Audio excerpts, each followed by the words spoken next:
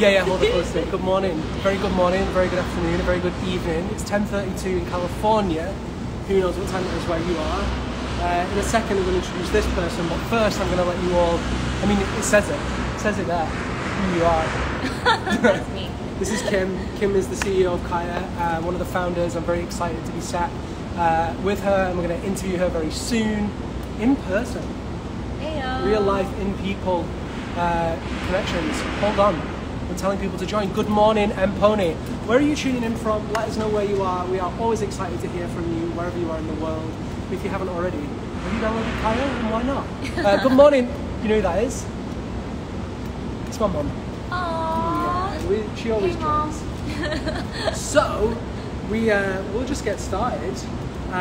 Because of course this will be uploaded afterwards. And normally we would have two screens, but I'm going to do some of this. If you have questions, type them in the comments. They're open to questions all the time. You can ask any questions you want. I already asked Kim if there's anything that's off limits, and she said no. Kim, welcome. Yep. How would you introduce yourself to the folks at home? Okay, I'm Kim. I am the CEO and one of the co-founders of Kaya. I love climbing. This is true. I live in Truckee, California, but right now we are in Pacific Pipe in Oakland, which is now the largest climbing gym in the country. Yeah. So pretty sick. You literally read my mind. I was like, oh, we need to talk about where we are. Like, we're in this little alcove in the corner. Maybe we do like a quick run around at the end, or we'll maybe post something in the stories. It's awesome here. It's absolutely incredible. We've done an amazing job. It's not quite open yet, but we get special access. So let's start with Kaya and your kind of origin story. Yeah. How did you come to Kaya? Yeah. Okay. Well, my story about how I came to Kaya really is through the original founding team and original CEO, Austin, who is a really close friend of ours. Austin and I were part of the same climbing crew. We climbed at Mission Cliffs, we climbed at Dog Patch, like it's a Bay Area crew. I fell in love with climbing at Mission Cliffs. You know, I call myself like the most average climber on the climbing team. We have folks like the Liam Lonsdales, we have USA Climbing national team members, we have route setters, we have renowned coaches, and then there's like me. And I just like love climbing. I'm not that good, but I just love it. And so I think as a lot of people do, you come into a gym, you start finding a community, you start figuring out like how much of yourself you find through your climbing, which is absolutely what happened to me. And you try to see like, can I make my life work around this, have this more, have this feeling of not just being in the gym, but also like being outdoors in nature and like embracing everything that like these rocks have to offer us. And my last job before Kaya, I was working at a company called IDEO, which is a big global design consultancy. And I was coming up around 4 years and like ready to look for something new. What was my next chapter going to be? And right around that time, I took a climbing trip with Austin. I was like, about once a year, I try to get into sport climbing. I usually call Austin and I'm like, okay, let's do it. So we went out to Red Rocks and he told me all about where the project was at the time, which was him and our other co-founder, Mark. They had just brought together like the original platform. One of the founding engineers, Brian Boyko, like all of them were starting to just integrate the climbing gym system with the Climber app, and you could feel that the idea was there. And as he was describing it, I remember we were like driving around Red Rocks, you know, going to the next crag, and I was like, maybe this is it. And so I started like hustling a little bit on the side with them. We were starting to work on brand, starting to work on design, kind of bringing more sides to Kaya, which was at the time really engineering focused, really build focused. And then we were able to raise our first fundraising round. And once we raised our first seed round, I was like, okay, let's do this. And I jumped ship. Have definitely not looked back since, and it's been a totally incredible ride. Yeah, you've got a chance to look back. It's been like this the whole time, running at full pelt.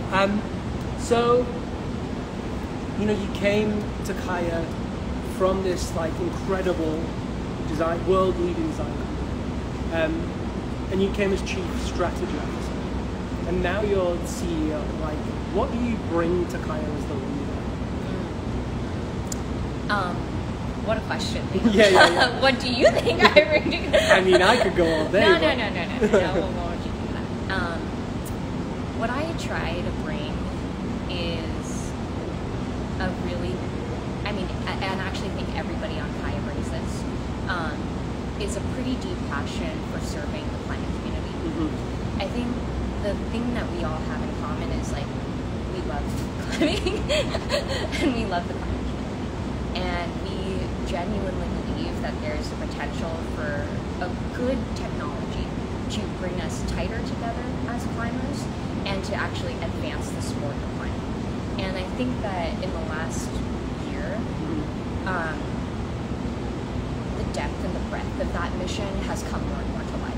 You know, when we started, we were like, Kaya is for logging. And it is. Yeah, right. Kaya is for logging.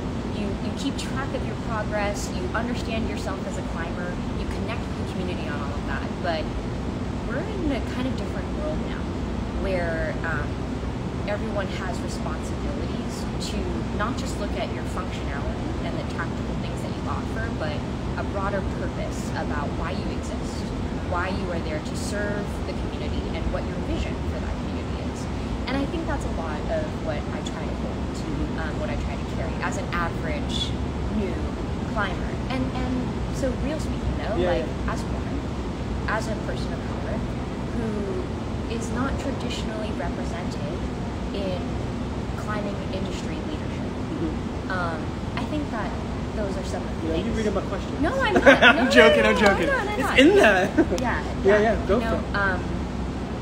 And like a belief that like we can do both things, build some really kick-ass technology that gives the climber an understanding of who they are, but also technology with a purpose to thread the community together and make something bigger than ourselves. So I'm gonna like totally mash up my questions now because you mentioned it, but like how important is it to you, you know, to representation wise, you know, to be one of the only female CEOs in the outdoor industry or in the climbing industry, one of the only Asian CEOs in the outdoor or in the climbing industry, certainly in the US. Like, you know, what does that mean to you? How important is that? Can you talk about that? Yeah. What does it mean to me is I find it incredibly intimidating. Yeah, right. You know, it's just like climbing. Once you see someone like you do a problem, you're like, cool, I got it. You see someone, your height, your reach, your style, your strength, and it's easy to model them. And the tough thing about being a minority leader in the industry is that there are not that many people that you get to watch, and you're like, okay, I got it. It's, I don't want to, I feel like there's a classier way to say this, but it's a little bit akin to being a first essentialist, where you're like, you have to hold the belief that you can do it. And, you know, I source that belief from the team. Not about me doing it, but about us doing it. And then in terms of what does it mean to me and like, is it important to me? What's important to me is that I try to leave a legacy for the next generation of people of color, of minority leaders to see themselves. If you can see a little bit of your path through mine or from mine or something like that, then I will be very proud of having tried to do this. There's certainly a lot of pressure involved in it, but you know, the team is amazing at trying to like ground ourselves and not get too wrapped up in the pressure and just stay focused on the mission. So you focused on like building it, like let's just you can say it. You're in charge. Let's just build it. You know, and in the process of building it, if we can realize that vision and create a path for the next generation, like that's awesome. Yeah. Have you come up against any roadblocks so far? I mean, you're still fairly new in that CEO role, but have you experienced anything where you're just like, oh my gosh, if I was a white man, this would be so much easier? Well, you know what I think it is like, because the industry is not super diverse, The hardest thing to fight is this feeling of like quote unquote imposter syndrome, which, you know, there's a lot being written about imposter syndrome nowadays and how like we shouldn't use it too much because like what does it really mean? But for me, what it meant was I began to kind of question and have some doubts of like, is this gonna, like, can I authentically be myself and also resonate with all of these people in the industry? Never because anybody came with any malintent or any prejudice of any kind, and I think generally, especially in this moment, people really want to help you. I found that to be the case pretty much across the board. You know, like everyone in the industry recognizes and embraces that for climbing to grow, for climbing to sustain and be an amazing community, it's going to look different, feel different than it does today. And the warmth that people have towards that, the enthusiasm, the support of like, yes, let's grow climbing. I feel that deeply. I feel that deeply from the people that I get to operate with. But being a minority, you still get in your head a little bit sometimes. You know, you question like, what does it mean that I'm the only woman at this table? What does it mean that I'm, you know, the only person of color at this table, and you're having this big discussion around people of color? You know, what allyship, what advocacy, what role for me to play? When sometimes you're just like, I'm just trying to do it myself. Like, I'm just trying to figure it out too, you know?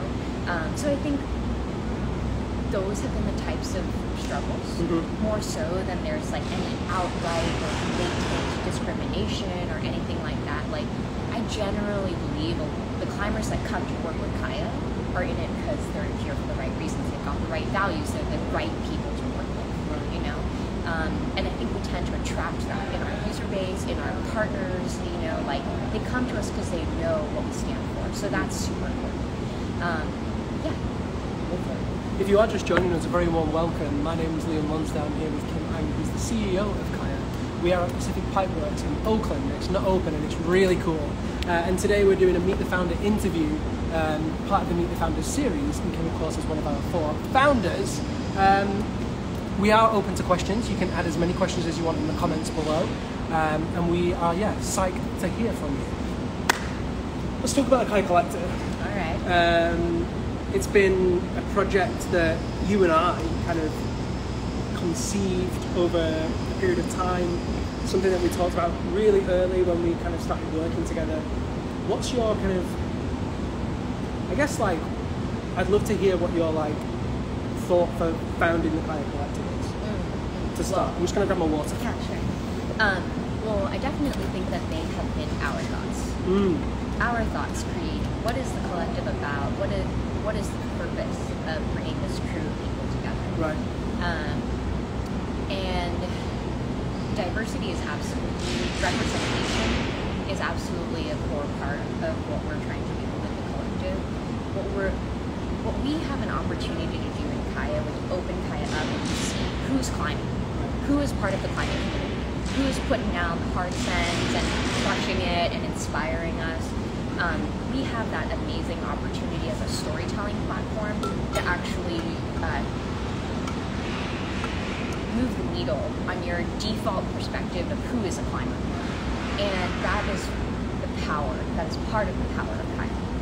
So when we started seeking out the people that would help us shape the brand, help us shape the community and represent the community, 100% storytelling, representation, and inclusion was a part of that. So we went after people that we had been following them on Instagram, on Kaya, listening to what they were saying, proud of them about like the way they challenged our thinking. Right. Like I'll just call out Genevieve Walker as one of those people first off the bat. Badass. What's up, Genevieve? Like Genevieve Walker blew the climbing industry open with her posts about route names. You know, she proved it. And all of a sudden there was this cascading effect around how we look at route names, how we challenge what the history of a first ascensionist, what the power of a first ascensionist was, and whether it was time to re-examine those relationships. Genevieve was at the top of our list, right? Nate Pierce, Devin Happy, you know, like these people that shaped our thinking.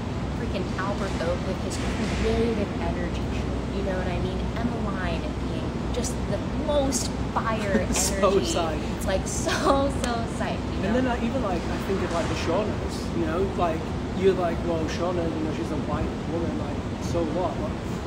Like what I was so proud of, you know, Shauna's a close friend, was like her vulnerability. Yeah. Like her ability to go, yo, like publicly, I don't know what's wrong, but I want to learn and I want to do more to like help. Like that for me was such a key factor in you know, asking her to. Yeah, absolutely. Like the thing about creating change is it's like a collective effort. Right. And calling it the Kaya Collective was all about that. It was like, hey, this is more than like an ambassador for us. There's a two-way relationship of how do you want to shape this platform, this product, this community, and what can we do to serve that vision? Right. And that I think is the cornerstone of it. It's the people that we believe are shaping the future. And we have this like spectacular cross section. There's, you know, crazy, amazing athletes who have just accomplished everything you can accomplish in climbing. Right. You know, commentators, creators, and then want to shout out to our coaching segment in the Kaya Collective. You know, what we did is we went out and we picked the coaches who not only bring it in terms of their expertise and absolute badassery of being like top coaches, super qualified, deeply empathetic, community-driven coaches who are here to help us shape how Kaya helps you become a better climber, which is all what Kaya Premium launching this fall will be about, is how Kaya helps you become a better climber. The data that you put in, playing back your insights, your performance, how tracking actually shapes you to be a better athlete. That's a huge reason why we brought in the coaching segment to help us shape that. Yeah, the coaches is such a, like, again, such an amazing crew. Like Mario Stanley, he's coached more, he reckons, like, just from the numbers that he's given, I believe that he's probably coached more people than anyone ever. It seems like it. It's like thousands and thousands of kids. Yeah, it seems like it. Yeah, Black Thunder on Kaya. Black underscore Thunder if you want to get picky. Mario was someone that just kept coming up. Like everyone was like, have you talked to Mario? Have you talked to Mario Stanley? You need to get in touch with Mario Stanley. So finally we made that connection. And that's really how the collective came together. Right. We put feelers out and a lot of people came hard with recommendations of who should be part of that vision. And we went after them and now have this spectacular team of people that we couldn't be prouder to work with. Yeah, totally agree. What about the future of the Kaya Collective? Like do you have a vision for what it might look like in the future? You know, right now we've got 14, you know, incredible folks. Like, where does it look next year? Obviously, we're not going to hold you to this, but like, where does it look in 5 years? You know, what is the Kaya Collective? That's a good question. To me, the Kaya Collective, the big work is pulling this creative group of people together, and that the vision of where it goes in 5 years, that's something that I can't really wait to get the Kaya Collective together and ask them to shape.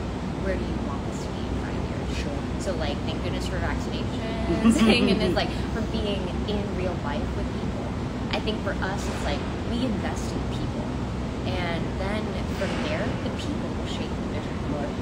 Now, of course, we have desires of like and thoughts about where the collective will go, but the point of it being a collective is that it's co-owned by that group. They shape it together, and so that's a question that I'd like for you to ask every IG live Yeah, with right. the Kaya Collective. Yeah, sure. Yeah. Every Thursday. Every Thursday we have our Kaya Collective live sessions. Yesterday was Emmeline Wang. You can watch the replay on our Instagram feed. We've had Albert Oak, we've had Nicholas Milburn, and we've had Abby Wright. All of them are live on YouTube and Instagram if you want to watch the replays. Someone asked a question actually. It was Eric, I believe. Yes, Eric Sethner says, how big is the product and development team at Kaya? Tiny. So small. We're so small. Like nobody's above 5'2". It's crazy. Oh, that's not what you meant. Good one, Liam. Liam's a dad, so he's got a lot of that. We have 3 full-time engineers. Shout outs to Ryan Boyko, John Steck, and Jen DeBellis. And they're led by our head of engineering, Mark Bourguignon, who is a amazing, talented, one of our co-founders, one of our OG founders, spectacular person that anybody needs is just like so good. And like total beast. Yeah. So that's the Eng team on development, and then the product team is led by David Gurman. Actually, you all have probably met Mark and Dave in a previous IG Live. If you haven't watched that IG Live, you should watch it because it's freaking awesome. And then we have an amazing design team led by Jared Bell, who's our head product design, and May Kodama, who's our visual designer. And so they make all the magic in the product, the visuals, the celebration, the cool stuff that you see on Instagram. All of that is coming from our design squad. Yeah, it was cool. Last night, if you were at Dog Patch, May was there. I was like showing people things in the app and like different graphics and stuff. I was like, she did that. She did that. It's so like the stuff that they're doing as a team is incredible. Just to remind you, can ask any questions. I think we only have that one from Eric. What's your vision for Kaya in the future? You know, obviously we talked about the collective, the Kaya collective, and I feel like you probably will answer it very similarly. You know, in like you probably give the company like the grants to shape it, but you know, I feel like you have to have some vision. I do. Otherwise we're screwed. Yeah, I mean it's a shared vision. You know, like it's not like, oh yeah, pulled it out. Like right. You know, like this is definitely something that we shape every day. We live every day. But where I see Kaya is in the context of kind of the state of the climbing industry. My like personal mission vision for Kaya is that it's a community that helps you. It's a community and a platform that helps you deepen your love for climbing. The reason that I frame it that way is, you know, if you come to a climbing gym for the first time or go outdoors for the first time, then you're going to start to find immediate value in Kaya. Discovering the next climb for you, figuring out what's the next project that keeps you inspired, keeps you training, keeps you coming back. Fueling that love for climbing, whether it's through finding your progression, Kaya Premium helping you become a better climber, connecting to the community, all of that is stuff that's like, do you love climbing? And oftentimes I feel like, especially with climbers, you know, like if you ask someone, for example, how's your climbing going? It's kind of a proxy for like, how's your life going? You'll know like, oh, I haven't been climbing much, like code, like I've been freaking busy. You know, I'm not finding my space, my time for myself to get what I need. And so if we can deepen your love for climbing, deepen your relationship with climbing, I often feel like that's like deepening your relationship with your health, with your life, with your community. And that's the mission of Kaya in my perspective. In terms of the vision of like where it goes, you know, climbing is like a baby. It is where it is now versus where it's going to be as we hit the Olympics, as we come to be like a mainstream sport, which I think, you know, you imagine like climbing youth teams like AWA, some teams, you know, imagining that the future of our sport is going to be much bigger, much greater, much more inclusive than it is today. Kaya being the connective tissue that brings all of that together. And then the data side, like let's get on the data thing for a second. You know, when you look at other sports, cycling, running, other even weight-based, power-based sports, the maturity of the sports to understand the data inputs and the outputs to actually become a better athlete, climbing is just at its beginning stages. And part of that is because there's never actually been a good technology that enables that. And Kaya's really trying to solve that problem. If you actually are able to harness all of that data to figure out how you train climbers to become better climbers, that's the vision that we're bringing to life, in particular with Kaya Premium, and that offer coming this fall. Heard it here first, or maybe second, but definitely heard it. Yeah, to shape you, to leverage the data, to help you become a better climber, to figure out what the right climb is for you. Like imagine going to Red Rocks for the first time and asking yourself that age-old question of like, what do I get on? Kaya can recommend that to you. Kaya can help you solve that problem, actually quite easily. Not easy as in it's simple, but for you as a user, bam, it's right there in the For You section. Our recommended climbs for you, your grade range, your height, your friends, your climbers that you follow, all of that is served right up to you. And it's that kind of closing the gap of that experience, and that I think we're super excited to do that. That's a good answer. So look at all those love hearts coming in. So much love. I want to talk about controversy. Okay. I have been aware, and I think like climbing in general, of people that are kind of naysayers around technology. And like, what do you say to people that are like, climbing and technology don't mix? Like, I don't want people trying my climbing. I want to go climbing, and that's that. Yeah. Okay, so the first thing I'll say is like, there's a part of me that understands that. You know what I mean? Like, climbing is there's a purity to it. The flow state that you get in, that's what we all chase. That feeling of freedom, and that freedom is sometimes away from technology. You know, so like I get that, and I think actually most of us on Team Kaya, we get that. You know, when we fell in love with climbing, it wasn't because of our phones, and that's generally not why people fall in love with climbing, but to help them deepen their climbing, to take it to the next level, to find that progression, to deepen their connection to the community. If Kaya's getting in the way of that, then that's an issue for us, because what we want to do is deepen your love for climbing. For where technology can fit in, I would say like, you know, technology has played a massive role in the advancement of climbing forever. Whether it's been the introduction of physical technology, like aid climbing, anchors, rubber shoes, climbing gyms, you know what I mean? Like, technology advances where the sport is going. Now, having a purpose to that technology is critical. Having a consciousness around that technology and the positive or negative effects that it's having to your relationship, that's so important. But do we hear from our users that they get in there and they see the beta for their gym, they get the push notification and they're like, I gotta go in, and that brings them closer to climbing? That's what we're saying. You know, when you're like at home and you're like, okay, I can't wait for my next trip to Tahoe, what should I do? You know, and build your psyche and build the stoke, that's where we want Kaya to play. Not to interrupt your relationship in that moment with the rock, which we support, we respect, we like revere, you know? So yeah. Love that. You just see, I don't think any more questions have come in, but that was a great answer. All these lovely people that joined. If you do have any questions, we'll be wrapping up relatively soon, but we still have time for some questions. You can drop them in the comments. Thank you to Eric that already dropped one in. Of course, you can DM us as well. You can DM Kim directly or us on Kaya, and we will always respond if you have questions that you don't want to ask. People get shy.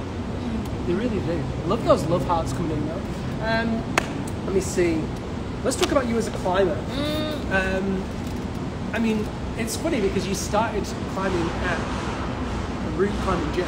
Oh, yes. But you're not even a sport climber. You sport climb once a year. No. I started climbing. Okay, so actually my starting of climbing happened a bit earlier. Okay. I really became obsessed with climbing at Mission Cliffs. But I got introduced to climbing by Dan Bell, who is like a prolific, amazing climber based in San Diego, spent a lot of time in Bishop. He and I lived in the same like freshman dorm hall at UC San Diego. And my friend got locked out of her dorm room, and Dan like scaled the side of the building to like break into her room, and I was like, this is sick. Which is the cheesiest story about how I got into climbing, but it's like kind of the original. Why is that not on the website? No, it's not going on the website. So me and my partner Hamish and our friends, we started then climbing at Vertical Pole Gym in San Diego, which is about to come onto Kaya. Our first like outdoor climbing was up the Santee boulders in San Diego, and then I took a bit of a hiatus from it. I was traveling, I went to grad school in Chicago, there was no gym around me. This was before all of the Chicago gyms were a thing. And then when I moved back to the Bay Area is when I started getting into climbing again. Moved back to San Francisco, and I was just kind of going through a bit of a rough spot with my just like life, career, whatever. And I like made a New Year's resolution of like, yo, you gotta do something. You need to do something. And my New Year's resolution was to sign up for a membership at Mission Cliffs. No way. And then I just haven't really looked back. You know, I found so much community there. In that, if you know Mission Cliffs as a gym, it's like 20 feet bouldering. It's tiny. And the thing about it is like, yes, you're falling. It's about this big. It's about this big. And the terrible parts of it are that you're bound to fall on someone if you aren't freaking careful. But the amazing parts about being in a climbing gym community that's literally this radius is like, you know everybody. Right. You That's get to true. know each other real good. You know, like you can't show up at the gym and not run into somebody. Whether you like it or not. Whether you like it or not, you know. And it was amazing because last night when we were at Dog Patch, that crew came out. You know, it's called the Team Try Hard Crew, which is pretty much the name of like a million little climbing crews across the country and the world. But that crew, including Austin, including John Steck, including, you know, a lot of our crew at Kaya, they're the people that I really fell in love with climbing. And I think that's just true for a lot of people. You know what I mean? It's if you find yourself through other climbers, you love spending your evenings or your weekends or just like trying hard shit with other cool people, watching them try things, being inspired, you know, like that feeling of like cheering somebody up through and vice versa. Like there's just some magic in all of those interactions. There's something very special about walking into a gym or a crowd and being like, everybody's got your back. Everybody wants you to send. Everybody wants to help you figure out your beta. Now, some people help you better than others, you know, but that feeling of like here for you, stoked for you, which is the core of the Kaya brand and community and value prop, it's just super cool. It's really special. Mm-hmm. Yeah. Yeah, that's awesome. Do you have any ambitions with your climbing? I want to become a sport climber one day. You need to learn how to tie the knot first.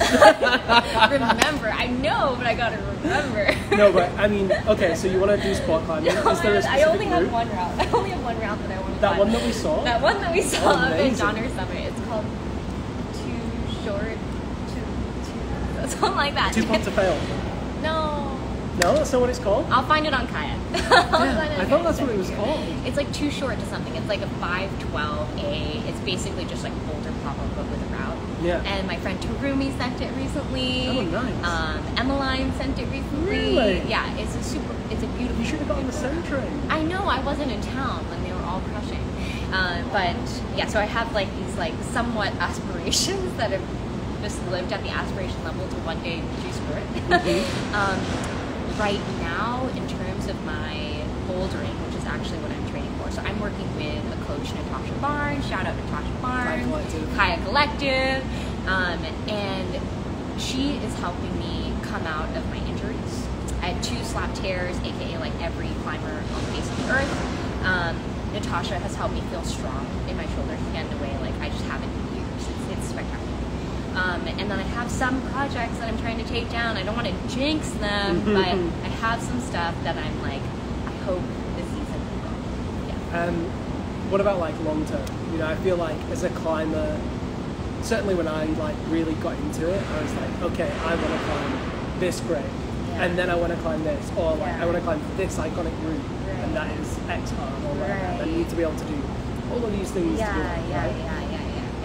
Well, okay, so I definitely would love to feel like I'm actually crushing double digits consistently, and there will be some cool stuff coming in Kaya Premium around. Oh my God, around it's that. relentless.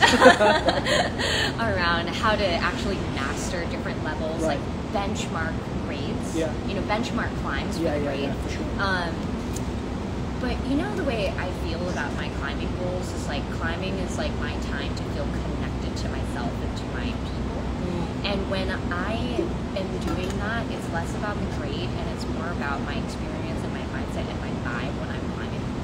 And when I feel strong and I go out there and I feel like I'm trying hard and I am making progress, that's when I'm happiest with my climbing. Yeah. So it is on like maybe I don't have a big enough vision for myself, but like my time with my climbing, it's like, do I feel like I am my best? Yeah. You know, am I clear? Am I happy? Am I giving it my best?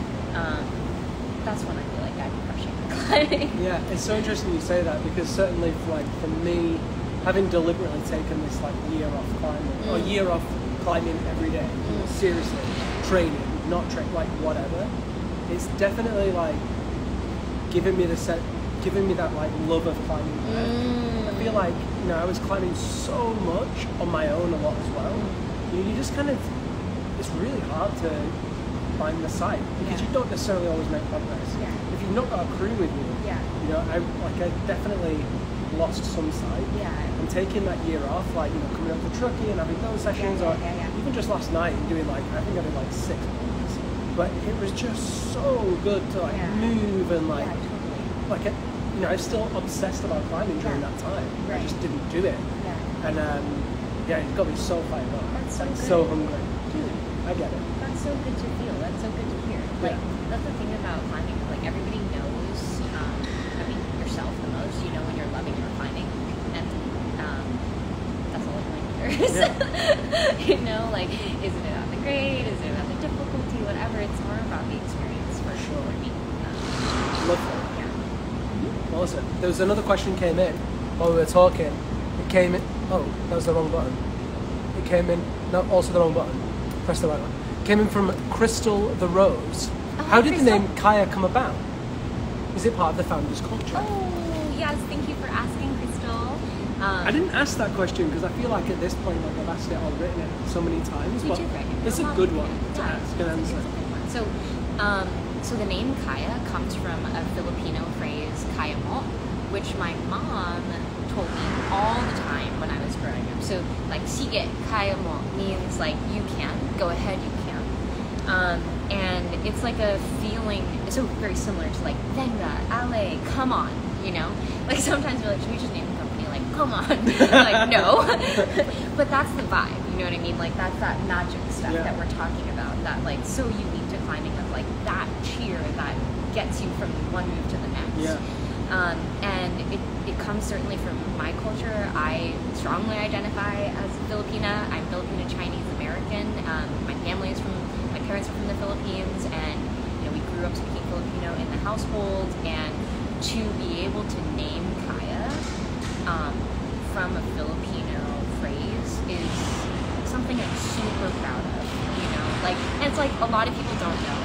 A lot of people don't know that, but that's where it's coming from. But I'm so proud to represent that. I think that's kind of like the secret sauce, though. You know, like most people won't know that Strava is Swedish for strive, or you know, like insert that Nike is the goddess of war or speed or whatever she was the goddess of.